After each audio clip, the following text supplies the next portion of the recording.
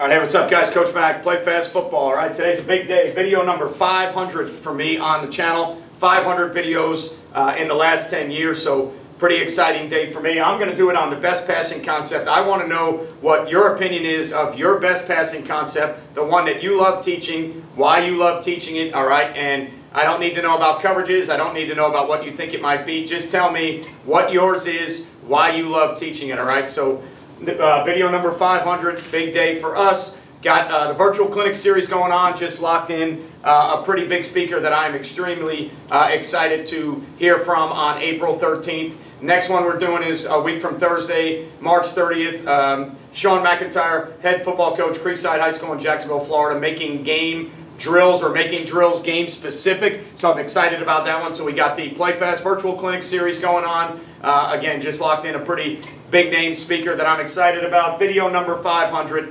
Let's get it started with some of our partners. GameStrat sideline replay company we use. All right, with Bishop Kenny High School, I've used them the last 5 or 6 years. If you're looking for highly reliable, highly affordable, make sure you check out GameStrat. Dome hats, Headwear company we use. I use them at Bishop Kenny High School. I use them with my Play Fast stuff. I've used them for the last 10 years. If you're looking for, excuse me, completely customizable, all right, hats where you get online, you build your own hat, change the style, change the panel color, change the logos, put your logo on there, put stitching or embroidery on there, all right? You can change it from snapback, fitted, Velcro enclosures on the back, completely customizable. Every hat has a story. Check out Dome. Baker Sporting Goods. All right, it's a company we use at Bishop Kenny High School. They provide our coaching gear for practice, our sideline gear on Friday nights, our player spirit packs. Our uniforms are distributed from them. All right, they've got a ton of things other than just cloth. Make sure you check out Baker Sporting Goods. Just Play, the playbook software that we use it for our installs, we use it for our team meetings. I use it for my Patreon site. It's the best play drawing tool on the market, and it's a unique teaching tool. Allows you to use video and diagrams to quiz your players on game plans. All right, and playbooks, so check out Just Play. DifferenceUSA, the ultimate striking machine. Thousands of reps. Don't need a partner. Don't have to teach anybody how to hold a bag, how to hold a hand shield. It's just the player going and the DifferenceUSA machine. Hooks up to any rack that you have, any squat rack that you have in your weight room. All right, so it's perfect for in-season, off-season skill development. Check out DifferenceUSA. And then XandOnotebook, custom notebooks for players and coaches. If you want to take your meetings to the next level and enhance your learning environment. We all use all of our digital tools now. We all have our playbooks that are online or through apps or whatever it is, but we still need a way for our players to retain that information. Our coaches and game plans retain that information. What better way to do that than with a completely customizable notebook that has templates already drawn in it, a page for your notes. You can completely customize the templates, custom logo on the front. Players can write it down. They can have one for your playbook. Your coaches can have one for game plans. You can have one, or you can have them made for clinics that you go to. All right, so completely customizable notebooks. Check out XandOnotebook.com. Okay, so I want to do this video today, and again, it's going to be a feedback video. I'm going to draw some things up that I like, but I want to know from you, what is the best passing concept? What is the one that you absolutely love? Why do you love it? Okay, completely opinion-based. Every answer is correct. I'm not going to argue with any of your answers. This is just my opinion. What am I going to draw up? I'm going to draw up snag concept. All right, so if I had front side snag concept, all right, and base in the 3-man world, if I had snag corner flat, and again, I'll just draw up 2-man snag on the back side, and what I'll do is I'll draw it up with 2-man snag here, and since we're in 2x2, I'll draw it up with a rail on the back side, right? You can put other things on the back side if you want to, but standard version of 3-man snag, snag corner flat. All right, I think it's easy for the quarterback to read. I think it's easy for the quarterback to throw. If we're releasing the back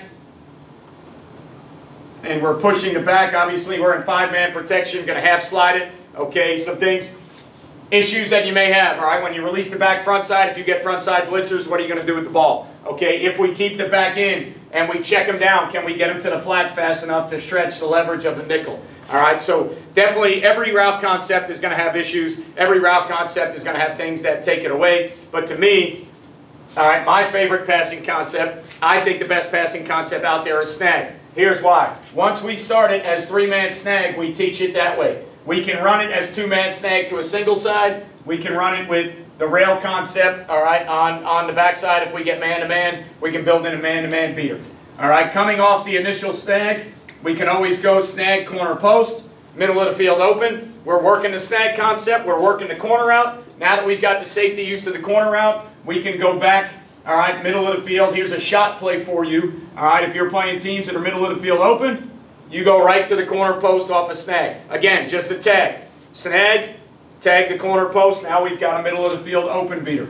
Okay? If you're playing against teams that are giving you your traditional 2-read answers, okay, and they're giving you 2 reads, so when you run the snag, the corner sinks, all right, you're having a hard time throwing the corner out, make this a traditional, more spacing concept. So run what I would call the spot route inside, snag route by number 1. All right, so snag on the nickel, spot off the mic, push the back. Now they technically only have 2 underneath players if they want to, all right, push the mic to the front side. The mic gets eaten up by the spot, put all the pressure on the nickel, and the nickel's got to handle the snag that's going to wrap on him and the back pushing to the flat. Now you've got that 3-on-2 underneath, simple spacing concept. Put players in positions where the defense can't defend them, make them change the coverage. Now if they change the coverage, the original snag play, all right, might be a better option for us. If you want another shot play off of your traditional snag concept, right? So you've got your traditional snag concept. You want another shot play, middle of the field open,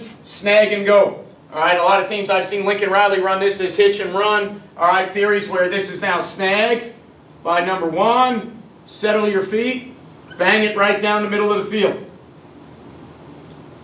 So corner by 2, push flat by the back, snag and go. We used to call it wiggle in our terminology. You can call it whatever you want. But here's the deal. They have to match. If they're pushing to match and the SAM or the nickel, if the SAM or the nickel widens there and the mic pushes, now if it's middle of the field open, when the mic matches that snag, he's got to match the snag vertical because the middle of the field's open. The corner route occupies the free safety, takes him out there. Corner can sink under that. They've got the corner route kind of high-low or almost doubled. Now you've got Mike matching the 3.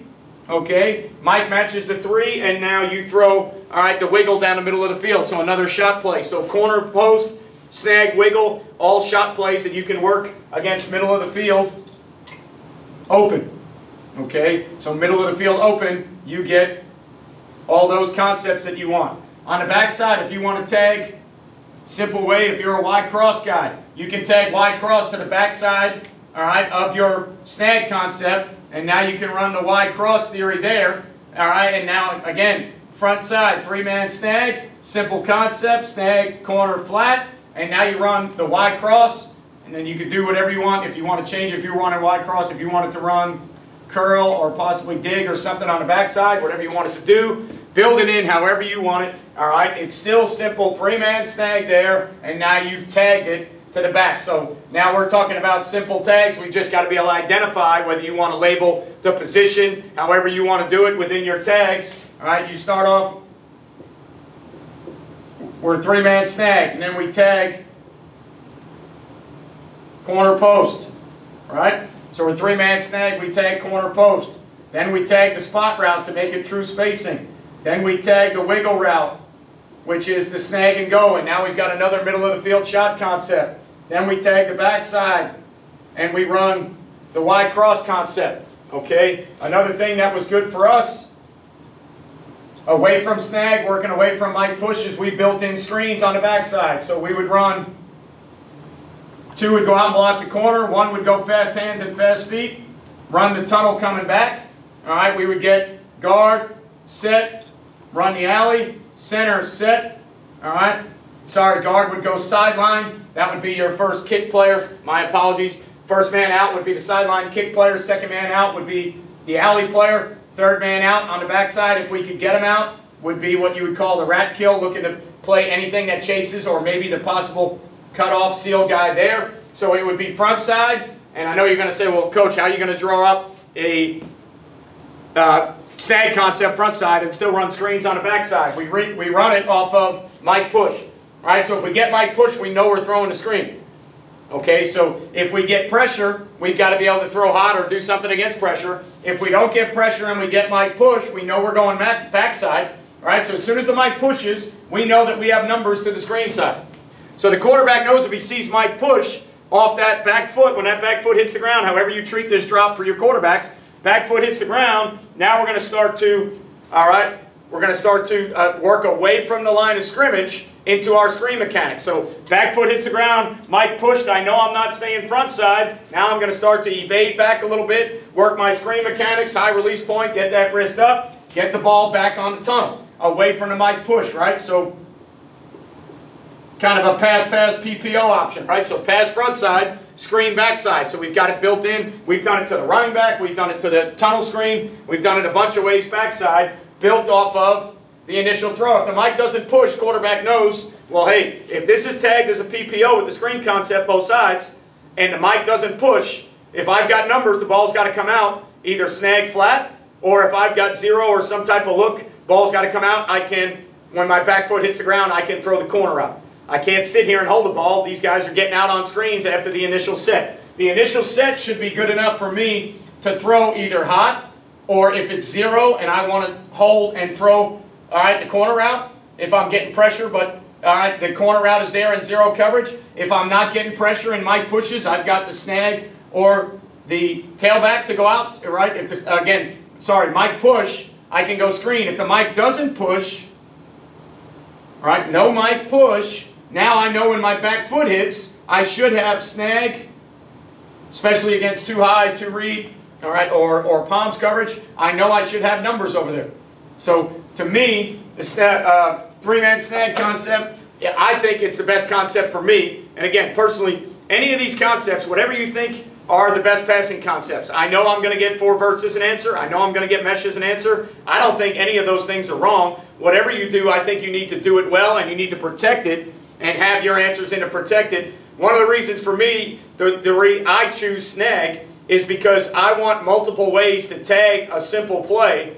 Now, the reads are going to change a little bit for the quarterback, right? It's not all saying, hey, look here, all these tags, perfect world. No, the reads are going to change a little bit. We might have Mike push. We might have to go off of a safety or a different read that we might be making. So nothing in the passing game, when you start wrinkling it up, nothing is ever that easy. It takes work. It takes time. You've got to have quarterbacks that are willing to understand what you're doing. You've got to have receivers that are willing to understand tags. Okay, but for me, rather than look at 8 to 9 or 10 different concepts, I would rather work on one concept and build in some answers on how I can attack some defense. Is that the only concept we're going to carry? No. We're going to carry a few other concepts, but I am not a heavy concept guy. I don't like carrying 6, 7, 8 drop back concepts because for me, in my game plans, we drop back and threw the ball, traditional 5-step drop back passing, probably 10 to 12 times a game. So if we threw the ball 25 times a game and only 10 of those are dropbacks,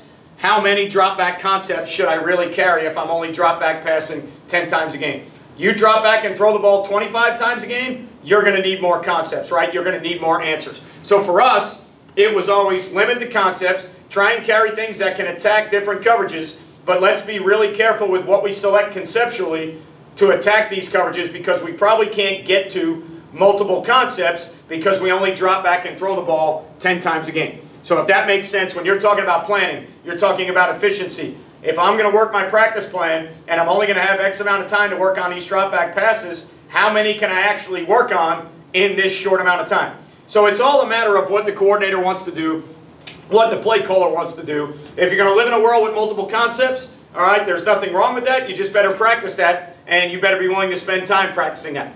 Okay, if you're going to live in a world with limited concepts, well then you better know that the other things, you know, whether it's quick game, RPOs, you know, whatever you're doing, your boots or your waggles, make sure that your game plan matches up so that if you throw the ball 22 to 25 times a game, make sure you know 10 of those are dropbacks, 3 or 4 of them are play action shots or something else, 3 or 4 might be boots or waggles, 4 or 5 quick games, 1 or 2 screens, whatever the percentages are, that's the way you need to practice. So you need to know who you are as an offensive coordinator. You need to know how you like to do things. For me, conceptually, I don't like to carry a ton of concepts. I like snag. I like it with all these different tags. Now I'm going to have to work on these tags. I like it to attack multiple coverages. And then I like maybe carrying 1 or 2 other things. Maybe we carry flood. All right, who knows what the deal is. Maybe we carry, I used to carry curl flat all the time because curl flat or curl spot flat has been around for 50 or 60 years. Some people say with too high and all the quarters are too read you get, it's kind of a dead play, but you still see a bunch of 1 high and a bunch of 3 deep. So, You know, curl flat to me was always a good theory, so I would carry that. But again, this is what you think is your best passing concept. There is no wrong answer. All right, so when I get all the comments or anything else, I'm not going to come back and say I disagree. It could be 4 verts, it could be mesh, it could be mills, it could be dagger, it could be dragon, it could be whatever all the other concepts are. All right, you name it, they're out there. There's a million of them out there. So whatever you think is the best passing concept, I want to hear from you. All right, and again, it's your idea. There is no wrong answer. This is video number 500. 500 videos on the YouTube channel. Just me, just the whiteboard, all football videos. So big day for us. Excited to hear a lot of your answers. If you are not a subscriber, make sure you click that subscribe button. Turn your notifications on, ring that bell so you know every time we do a video or we go on YouTube Live. Thumbs up, thumbs down if you like the content or you don't, or you like the way I present or you don't. Leave a message. I will definitely respond to all the messages I see. I want to see a bunch of messages on this video because I want to know, what do you think is the best passing concept out there? What is the best passing concept for you? What do you teach day one? What do you love to teach? Why do you love to teach it? Let me know. I'm interested to hear all of your answers, okay? So again, video 500. Thanks for being along for the ride. Virtual clinic series going on right now. Next speaker, March 30th, a week from this Thursday. Sean McIntyre, Creekside High School. All right, making drills game specific. All right, Thursday, March 30th. Email me, sting8740, so you can figure out what you need to do to register so I can get you registered. I'm also offering a clinic pass for the next 9 speakers, so there'll be, all right, a way to register for all 9 speakers. If you can't be there live, I record them, put them up privately on my YouTube channel, and then I send you the link. Everybody that came to the Noma Zone clinic got the link sent to them afterwards, and then even if they couldn't be there live, if they registered, they got the link. So if you register, if you want to register for the next 9, you can do that. If you want to register just for Coach McIntyre, you can do that. All right, Play Fast Virtual Clinic Series 2024, the Play Fast Live Clinic will be up again. A lot of great things going on. Appreciate everything you guys do for us. Happy video number 500. Remember, you won't play well until you play fast, and I will see you guys at 5:01 next time.